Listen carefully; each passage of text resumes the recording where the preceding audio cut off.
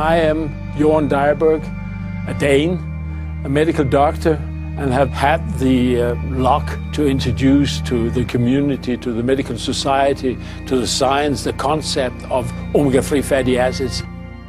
It was way back in '68. There was a lead paper in this Danish medical journal focusing in on the health aspects of Greenlanders. And one of the strange things was that they had a low incidence of coronaries, a very low incidence of coronary heart disease, in spite of their traditional diet, which was based on fatty fish and seal, which is a fatty animal.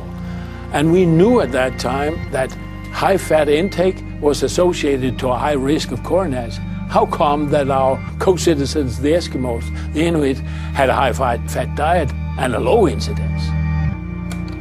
So we said, we will go to we have to go to Greenland and do examination of the blood of Eskimos to see how come that they don't have coronaries.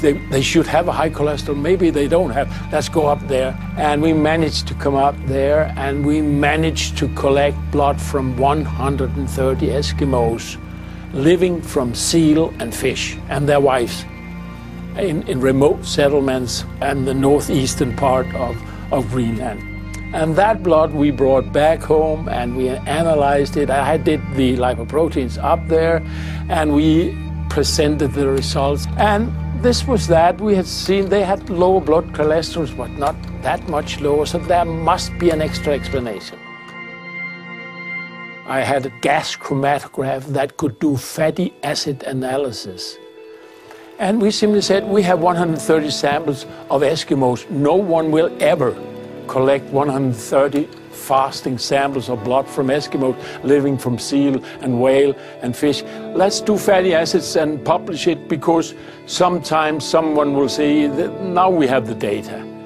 And then we started a 2-year gas chromatic analysis on this old machinery and found 2 new fatty acids we haven't seen before.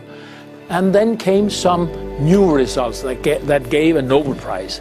2 Swedes and an Englishman found out that from omega-6 fatty acids there could be formed in our body prostaglandins that regulates a lot of things, but amongst them also the blood thrombotic phenomenon. When you cut a vessel, the blood plates stick together and make a tiny thrombus, and this is initiated or promoted by these prostaglandins from omega-6 fatty acids. And we suddenly got the idea that what if that from our omega-3 fatty acids that nobody cared about or knew about for that side, icosapentaenoic acid, could be made prostaglandin that didn't favor the clotting that much. That would mean 2 things. The Eskimos would have a certain bleeding tendency. If they cut themselves, they would bleed longer. But second, they wouldn't make blood clots that easy. And you know, a heart attack or a coronary is a blood clot in a coronary artery. So we did some experiments, found out that this icosapentaenoic acid actually could dampen the blood clotting tendency. And we went up there and measured bleeding time by making tiny cuts and measuring how long you put a stasis on the arm and cuts and measure how long it bleeds until it stopped bleeding. And in Danes it was 4 minutes, and in Greenland it was 8. And they had a high level of EPA, and we published that, and this was the birth of the omega-3 story. In short terms, the story of how omega-3 was introduced to the public, to the industry, to the medical society, and to science.